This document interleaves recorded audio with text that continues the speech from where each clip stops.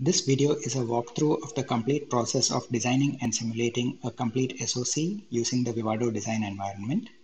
As such, it is absolutely essential that you follow along with the video and also complete the steps on your own.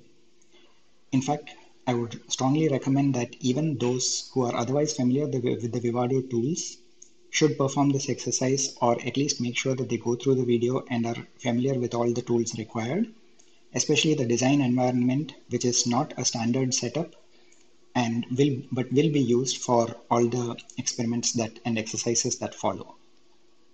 Keep in mind that the Vivado design tools are an industrial strength suite of tools.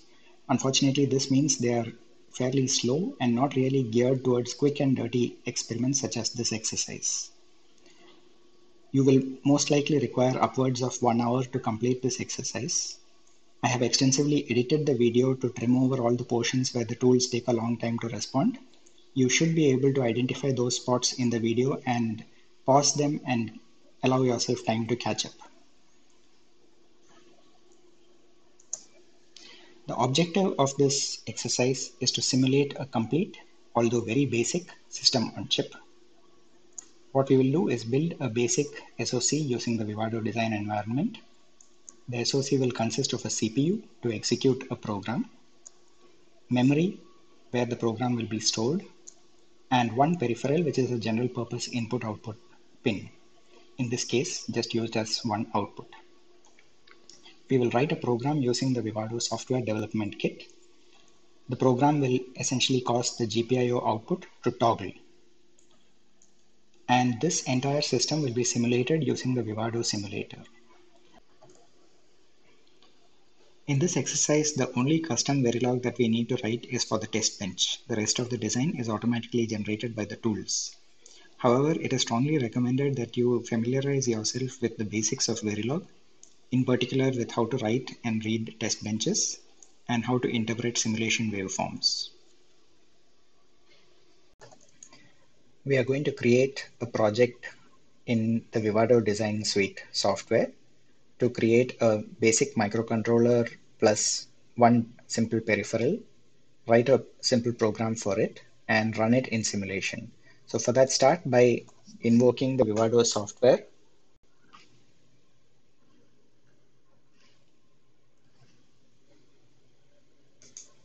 So once it has come up, you can use the quick start menu, click on create project to start a new project. Click on next. You can use the project name as project 1 or anything else that you like. Project location, once again, choose something that you would remember and is suitable for you. Make sure that RTL project is selected, that is the default.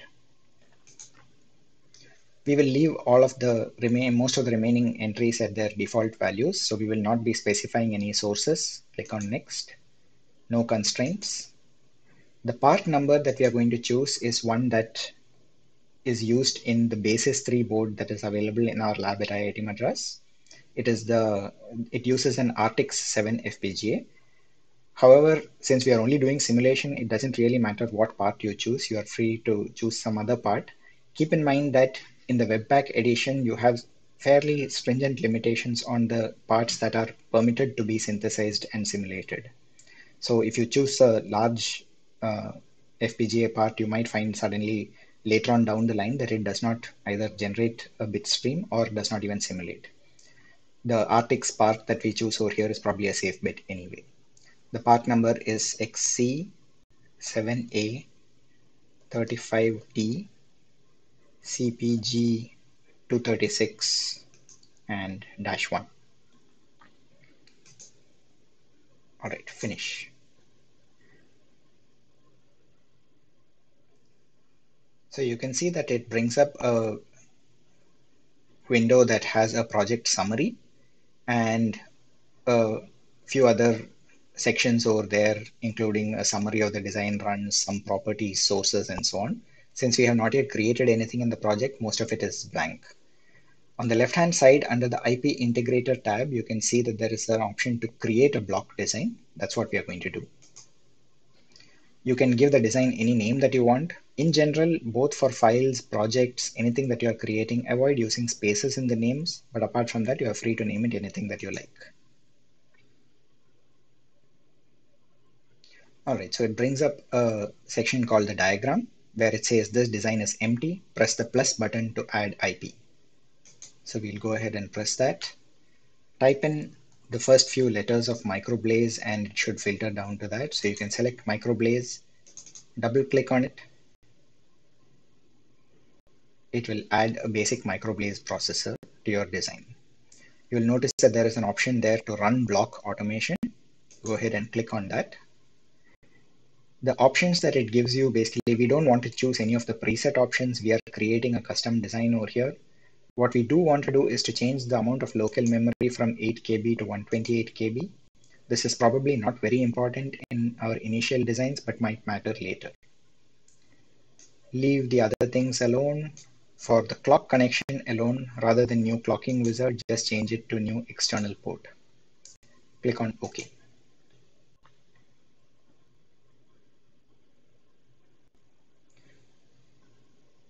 Now we can go in there and click on the plus button one more time, add IP, and select the option GPIO. It brings up AXI GPIO. Press enter or double click and that should instantiate the module. Now before going through the connection automation, which will basically set up our ports properly for us, let us configure the GPIO properly. Double click on it. And over here, we are going to set it to all outputs and change the width to 1. You might notice that some of the windows in the Xilinx software tend to be really large and spill out of your screen. Unfortunately, that's just an aspect of how the software is. There's not really much we can do about it. Now you can click on Run Connection Automation and click on the topmost checkbox, which will basically select everything else. It will activate the GPIO, the S_AXI, and the external reset in. All of these will just get connected automatically once we click on the OK button, which basically means that the GPIO device, which is an AXI peripheral as far as the Microblaze processor is concerned, will be connected to the processor, and the reset button will be made an external port. Okay. You can click on this button on the top over here that says Regenerate Layout. It will just clean up the diagram a little bit. I'm just going to zoom this picture in a little bit so that you can see it a bit more clearly. What you can see is that on essentially what we have now is there is a central microprocessor. There is a debug module that you can ignore for now. There is also a reset and clocking module whose purpose is basically to make sure that the reset and clock signal get distributed properly to all the peripherals as well as the Microblaze. There is a Microblaze local memory module that is basically the 128 kilobytes of memory that we had instantiated. There is an AXI peripheral, the interconnect or arbiter, which takes care of connecting the single peripheral in this case, which is a GPIO peripheral, a general purpose IO peripheral, to the Microblaze.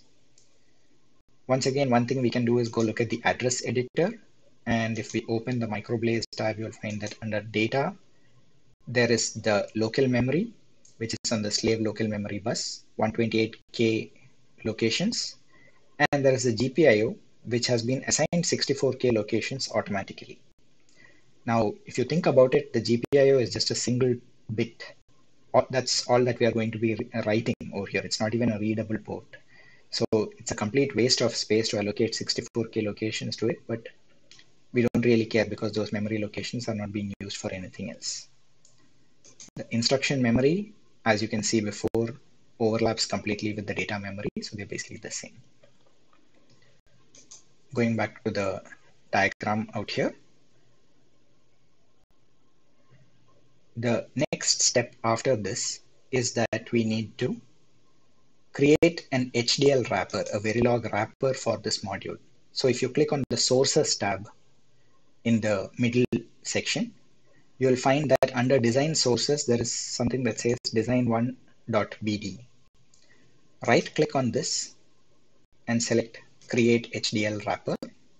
Leave it at the default. Let Vivado manage wrapper and auto update. Okay. So what this does is that it creates a .v file, design1 underscore wrapper.v. And if you open it, you will find that it doesn't really have any content. It just basically has a total overall wrapper, which basically gives the signals. There's a clock, a GPIO RTL, and a reset underscore RTL. And it has an instantiation of the design underscore one module. Now, as far as we are concerned, the only reason why this is relevant is that we will be using it later and instantiating it in our test bench. And also when we finally create an actual system to run on the board, we will need to use these signal names in order to map them to the different ports of the system. Okay, so now everything is done. What we need to do is basically go here and click on this button, Generate Block Design. What will happen as a result of this is that you will get this option over here saying Generate Output Products, and it will bring up the option to basically generate all the output products corresponding to the design that you have created. The synthesis options it says is out of context per IP, leave that as it is. The run settings on the local host, number of jobs, you can either leave it at the default, it will pick some sensible default based on the number of processors that you have on your system, or you can max it out, set it to the maximum number 4. In my case, since this is the machine has 4 virtual cores, it has a maximum option of 4, but the default it chooses is 2. Click on generate. This will basically start to generate the output products. I'm going to skip ahead at this point because this takes quite a lot of time on my machine and I have already generated the products separately. We will just skip over to that.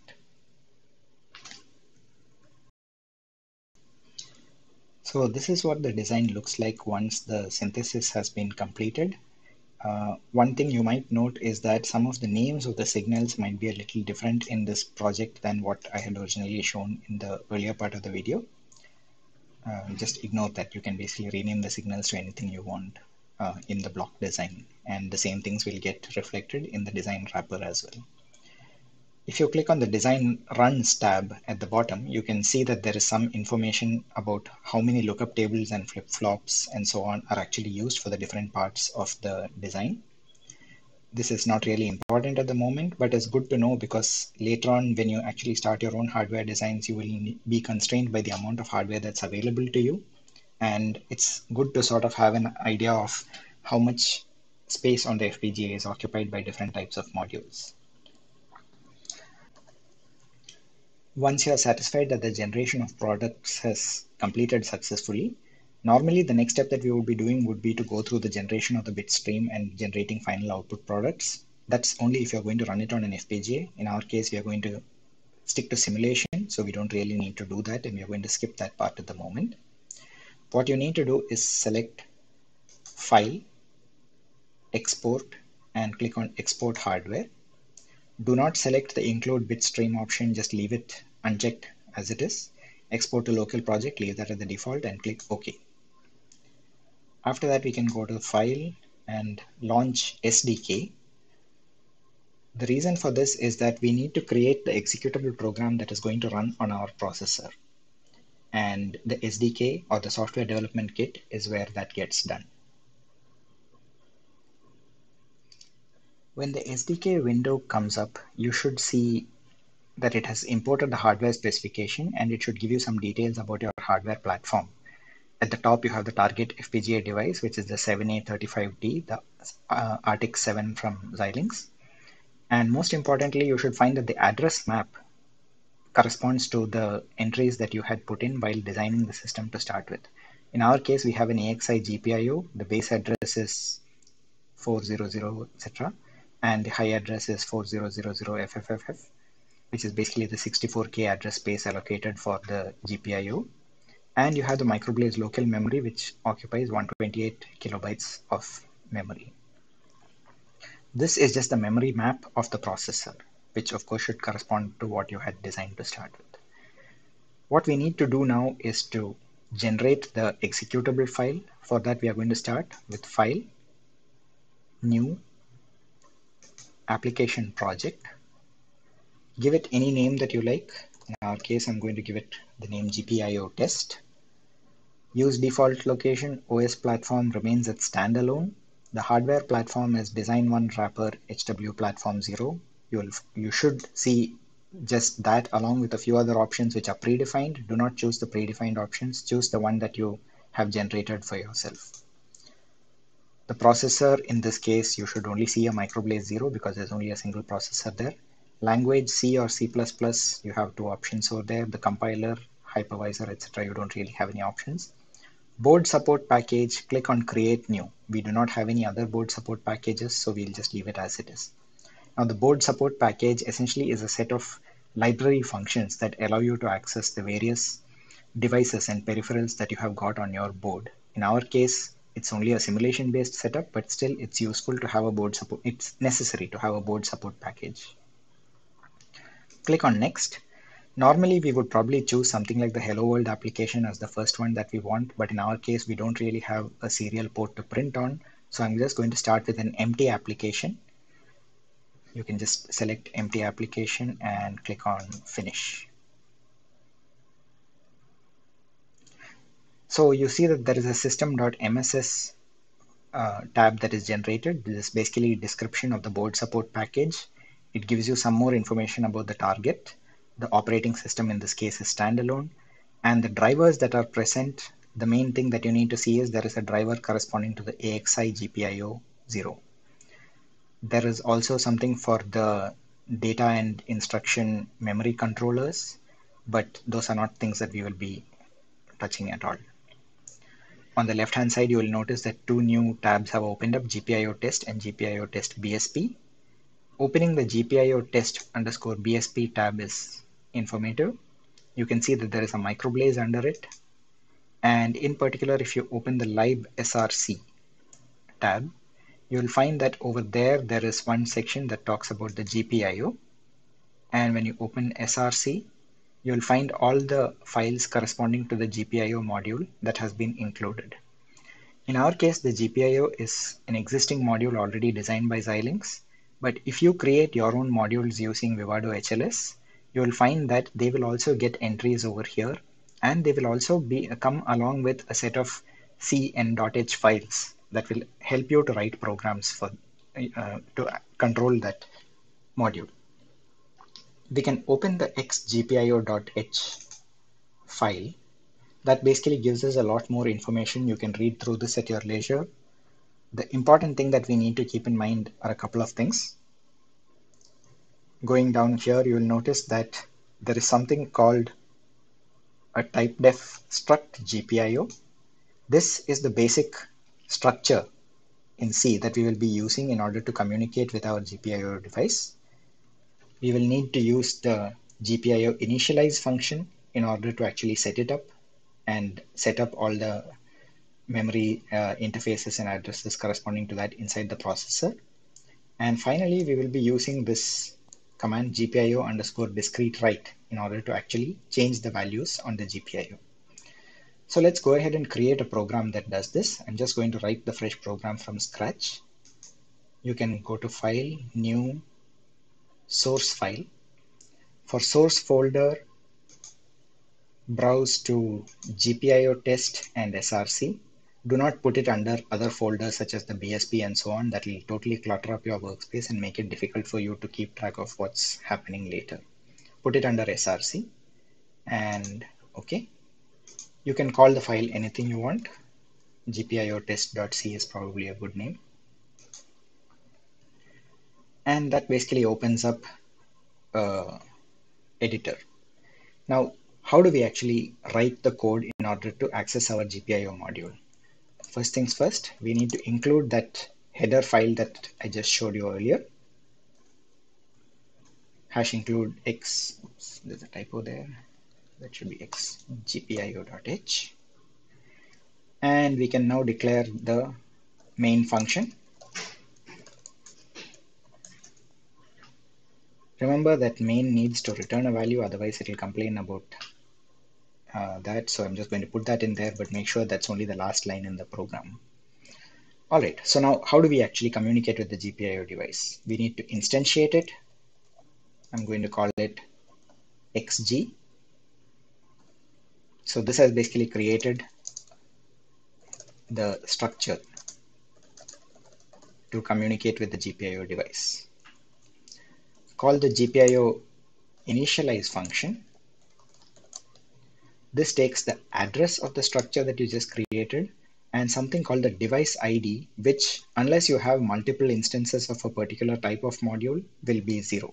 The first instance of any device type will be 0. Other instances will have different numbers over there. So we have initialized the device. Now what I'm going to do is just create a while loop, while 1, so it will never terminate. And what this is going to do is to do X GPIO discrete write to the structure that we had earlier, channel number 1, and the data I'm going to write is 1. If we go back to the xgpio.h, you will notice that the information it requires is, first of all, the pointer to the structure. The second argument is something called the channel number, which in our case is 1. The default channel is 1. And an unsigned 32-bit value, which is the mask. Again, this is actually the set of 1s and 0 bits that are to be set out to the GPIO. In our case, we have only 1 bit. So I'm just going to write the value 1 directly. And then what I'm going to do is just take this entire thing and repeat it over here, except that the second time around, I will write 0. So what should this program do?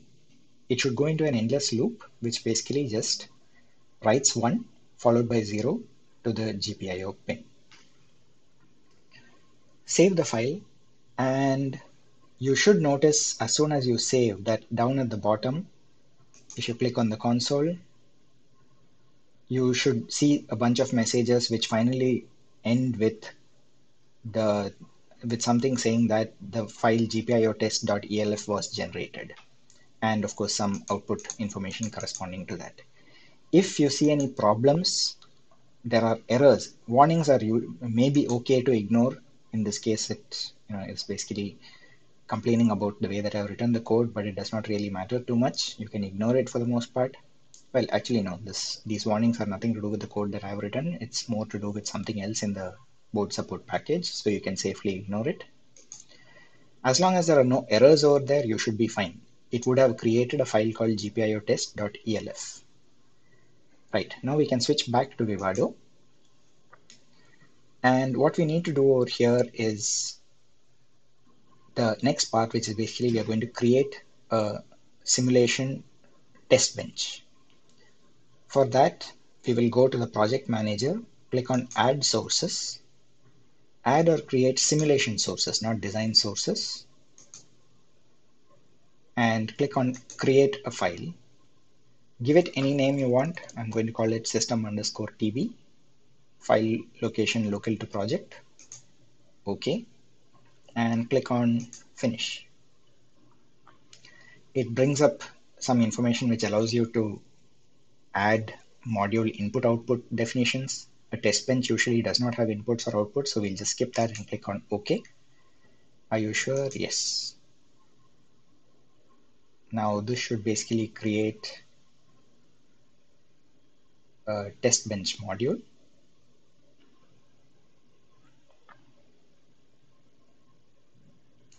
Takes a little while to update, but once it has done that, we should be able to go to the simulation sources, sim_1, and if you double click on system_tb, it should open up and show you that this is basically an empty module.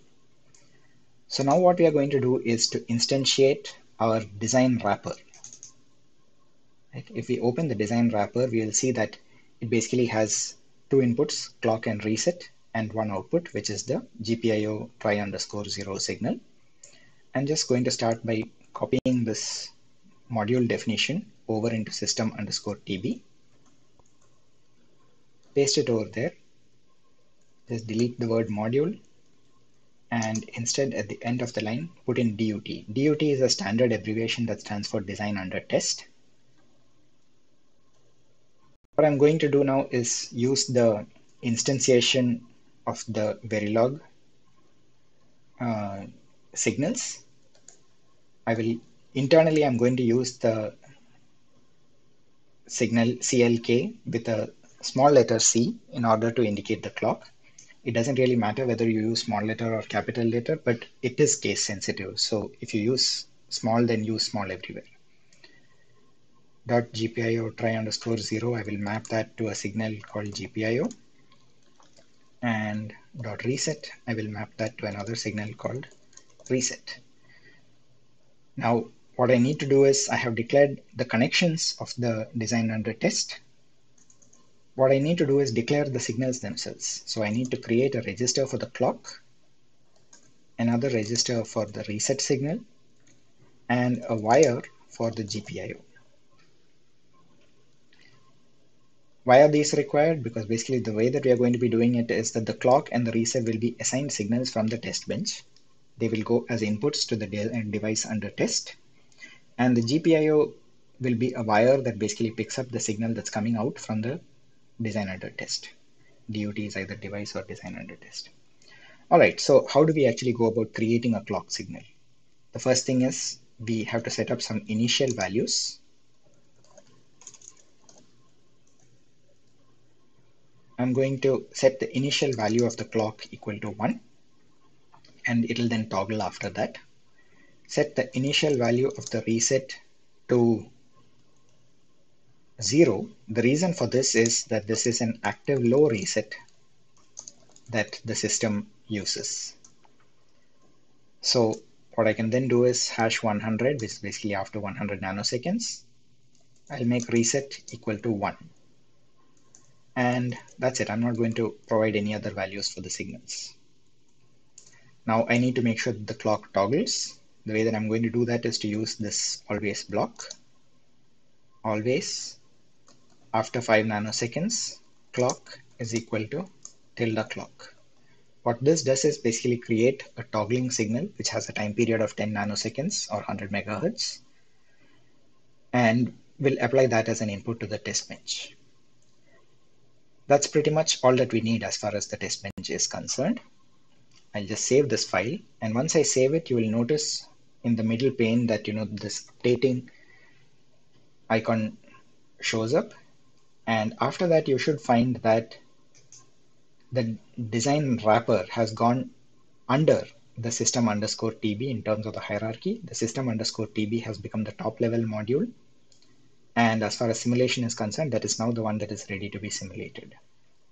One more step is needed before we actually run the simulation. The ELF file that was generated using the SDK, we need to associate it with the software that we have, or with the system that we have over here. Go to the simulation sources, right click on design_1_i, the triangle, the orange shaped symbols that we have over here, orange colored symbols that we have over here. Right click on it, and you should see an option that says associate ELF files. I'm going to change it only for the simulation sources.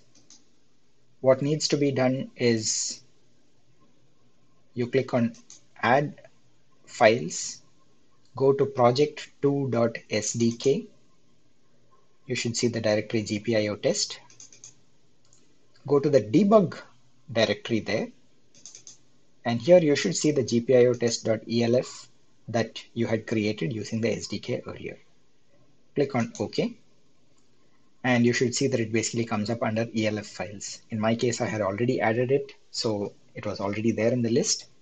In your case, you would probably only see the mb_bootloop_le, which is the default. You'll need to add the ELF file using the add files option. Make sure that that's the one that's selected and click on OK. Now you should see that GPIO test.elf is the one that's going to run for simulation sources. All right, click OK. We are all set. Now we need to run the simulation. Make sure that you have clicked on system_tb before you click on run simulation, because if not, then it will pick whatever you have clicked on and try to simulate that.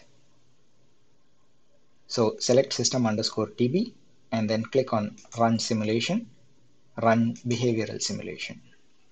This should do some compilation steps and then bring up the simulator.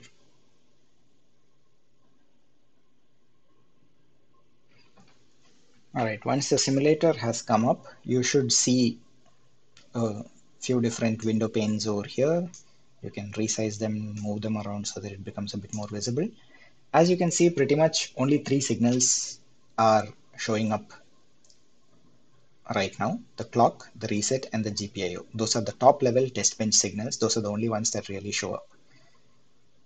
This signal over here and this button over here that says zoom fit, when you click on it, you will find that it basically zooms and brings the entire uh, simulation time period into the window. That's probably a good idea to do at regular intervals, because otherwise you sometimes click on the run button and think that nothing has happened. In this case, what has actually happened is the simulation started and already ran for a period of 1 microsecond, that is 1000 nanoseconds, and this is the result that it's showing. What you can see is that the clock has essentially gone through 100 cycles during that time. The reset signal was low for the first 100 nanoseconds and then became high at the time 100 nanoseconds. And the GPIO signal is showing no signs of activity so far. So let's run this a bit further. If you go click over here, you have an option of run for 10 microseconds. You can also change that to any other number that you want. 10 microseconds is probably a good option. So we click on 10 microseconds and it should run pretty soon. Once again, you need to click on zoom fit. And now suddenly you should notice that things have changed over here. The GPIO signal that we had that was initially low has suddenly started toggling. Now, what happened over there? What you can see is that the first signs of activity on the GPIO signal are only at 3.7 microseconds, right? The reason for this is that it took that long for the system to actually initialize, load up the ELF file, and get to the point where it actually started running the while loop, right? So the GPIO initialization and all those other things were happening before that. At 3.7 microseconds, the first instruction in the while loop, which basically said write 1 to the GPIO output, was encountered, and that GPIO signal got updated, or rather that instruction was encountered a little bit before 3.7 microseconds, but by the time it had an effect at the output, it was 3.7 microseconds. Now, the interesting thing you would notice is, normally you would expect that in the very next clock cycle, the very next instruction should have taken the GPIO signal low again, because after all, that's what our code looks like over here, right? We are just toggling between 1 and 0. But what you can see in practice is that if you click on the point where it went low, that happens at 4.11 microseconds. In other words, we have time from 3,700 nanoseconds up to 4,110 nanoseconds. That is 410 nanoseconds or 41 clock cycles passed, during which time the GPIO signal was high. Okay, so in other words, to go from one instruction of XGPIO discrete write to the next one basically took 41 clock cycles for the microblaze processor. Is that slow? Probably yes. This processor is not really designed for speed. Why should it take 41 clock cycles to just toggle a port? Well, if you want it faster, then that's where you write custom hardware.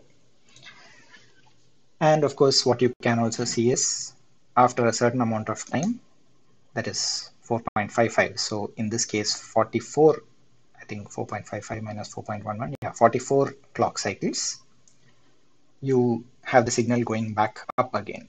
So that includes the 41 clock cycles for the XGPIO and 3 clock cycles overhead for the while loop.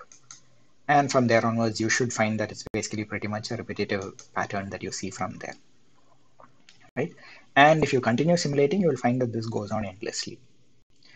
There are a couple of interesting things that you can do. If you go to the scope window, you can actually open down into the design and go all the way down into the microblaze processor itself. You can actually go look at the microblaze processor and in this case bring out the instruction address and in fact the exact instruction itself that is being executed, right? So you'll see that there's a 32-bit instruction address that's being sent out by the microblaze processor and a 32-bit instruction. The values don't show up on the waveform because they were not recorded for the simulation. You can either relaunch or just continue to run a little bit longer. And you will find that when you zoom in over there, you can actually see the instruction addresses changing. And if you look at the addresses carefully, you will notice that on every clock cycle, they basically change by 4, which is 32 bits or 4 bytes. And on every clock cycle, in other words, a new instruction is being read in. The actual instructions are there below. You probably can't really interpret them unless you know the machine language of the microblaze, but the information is available to you if you want it.